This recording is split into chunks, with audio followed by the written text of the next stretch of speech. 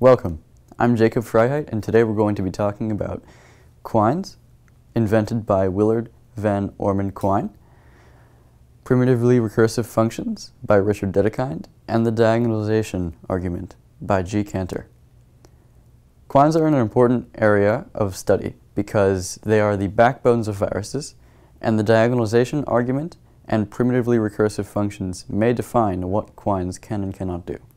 Primitive recursive functions have three embedded properties: the zero function, which states that zero exists as a constant; the successor function, which states that there is always a number that will come directly after the number that we entered; and the projection function, which takes an array of inputs and returns the one that we requested in the original equation.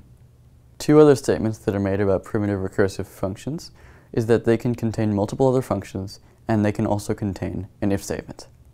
Let's take a look at the diagonalization argument by G. Cantor. It states that there is an infinite number of irrational numbers, and he proved it like this.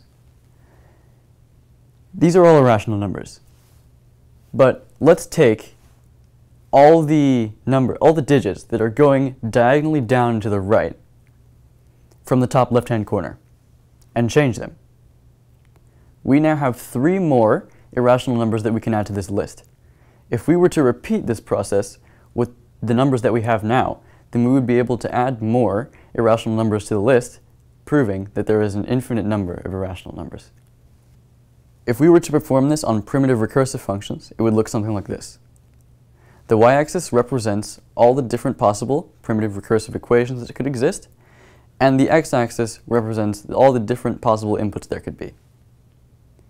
Say we're going down the diagonal, and the answer to this equation is this. You would have to plug more than one input in order to get this answer, both this equation and the added one. Because there is only one input available, it can be seen that primitive recursive functions don't possess the capability to compute everything. We plan to research how quines can help us compute more solutions and make more effective and powerful systems.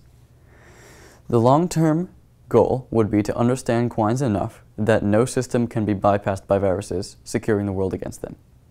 I'd like to thank Dedekind, Cantor, and Quine for their research in this area, and Dr. Philip Bradford, who helped me get to where I am today. Thank you for watching.